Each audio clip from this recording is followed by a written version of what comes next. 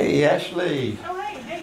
Mind if I come in and take a little break? No, come on in. I've been working. What do you got to do? I'm trying to get this picture centered on the bulletin for this weekend. Oh, well, here, well, wait a minute. Let me show you a shortcut. Watch this. If you'll, when you get it into that particular position, if you will, let's see. I think if you try this, it'll snap into. Oh, wait a minute. What did you do? Hey, it disappeared. Can you fix that, Ashley? Jeez, you're always making more work for me. I'm sorry.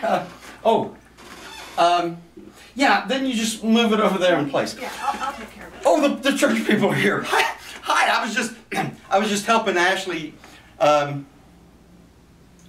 showing her a shortcut to work on the picture on the Sunday bulletin.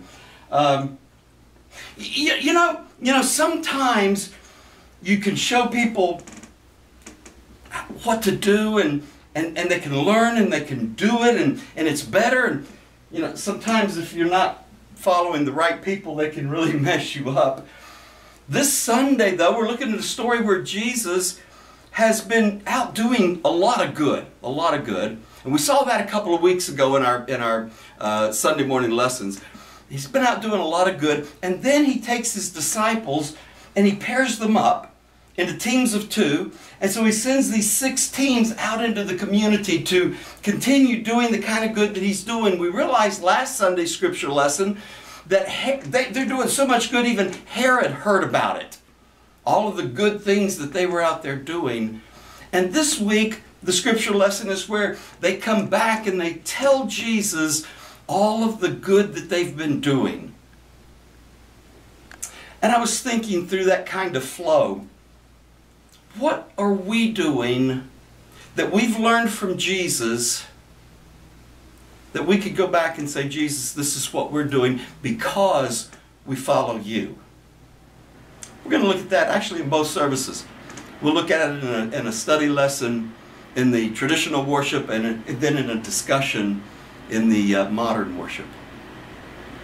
In that traditional worship, we're going to have some great hymns. Another one's coming right off of your favorite list.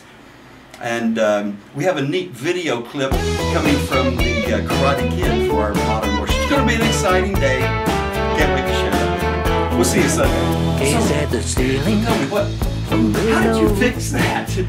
Well, I mean, when I do that kind of thing, how on earth did you get that fixed? Fill my heart with Control Z. Okay, so when something goes wrong on my computer, I can Control Z and it'll all fix. Knock, knock. Who's there? Boo. Boo-hoo. Oh, don't cry. We got it fixed. Don't cry. Thanks to me, we got it fixed. But it's fixed. It is fixed. Yeah, that picture's already showed up on my Facebook. Richard's busy day is interfering with my pretty quick. Slack, you know. It does.